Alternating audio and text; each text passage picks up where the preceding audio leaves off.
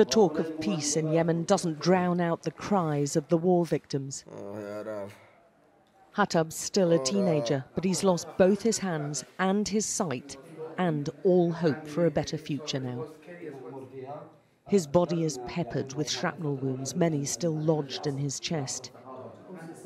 He doesn't seem aware of how severe his injuries are, and he won't be able to get the specialist help he so urgently needs inside Yemen.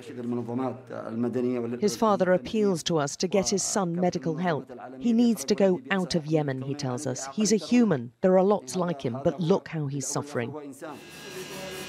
They can't make artificial limbs quickly enough to cope with the growing number of amputees who need them now. But creating prosthetic legs are easy in comparison to electronic hands, which are very expensive, so they mostly do cosmetic arms. This only for cosmetic, not for... Only a cosmetic hand? Yeah. It doesn't move? Not functional at all. It doesn't do anything? Yeah, it doesn't do anything. Many of the amputees are children. There's a whole generation like Abdullah growing up maimed and mutilated by this long war. Most of Abdullah's 10 years have been spent living in this war zone. He still has ambitions to be a footballer and is a taekwondo enthusiast.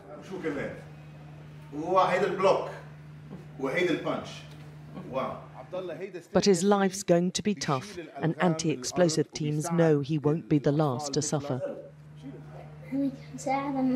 How can I help my family and friends, Abdullah asks. He doesn't want them to go through the same pain. You can tell them if they see anything suspicious, do not touch it. Do not touch anything.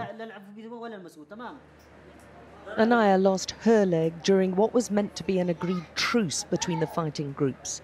The 13-year-old has learned how wartime agreements are no agreements at all in Yemen.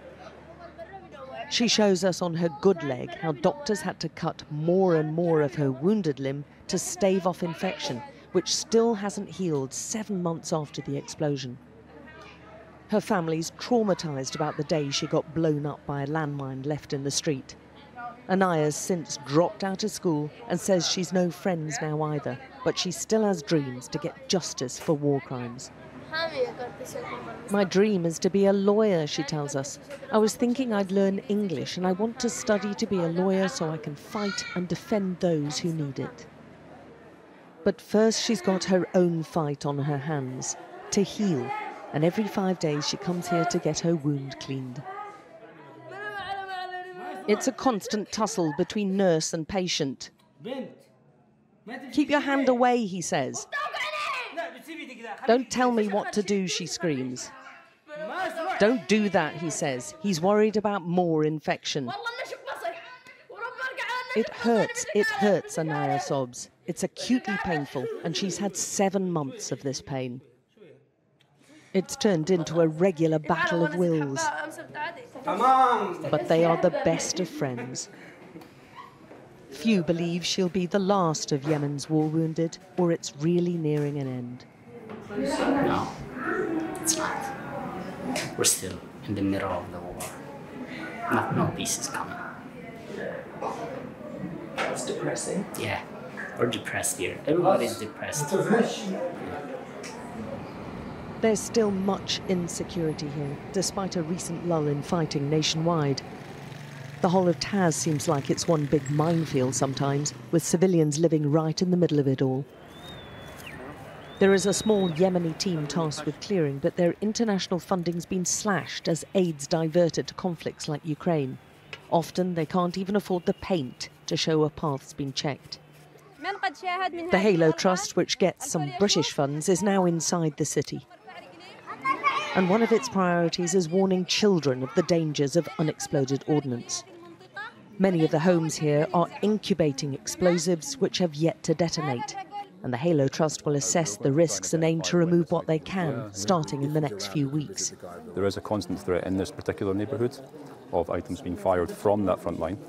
I believe yesterday was the latest incident. There was a mortar which was fired slightly further down in Dawa.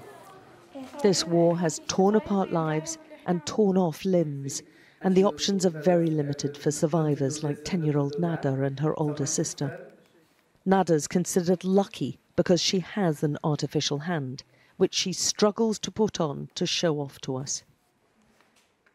When she finally manages it, it's quickly apparent it is more of a hindrance to her. When I push my arm inside, it feels painful, she says, when my bone touches the artificial bit. It's less than 6 months since her arm was blown off, and her new artificial limb is already broken and utterly useless. Nadia tells us she wanted to be a doctor, but she doesn't think she'll be able to now with just one hand, so she's aiming to study to be a mine clearer. I don't want others to be affected like I have and to go through what happened to me, she says. That's why I tell my siblings I'm going to be a mine clearance woman. And not one of us who hears her doubts she'll do exactly that. Alex Crawford, Sky News in Taiz City, Yemen.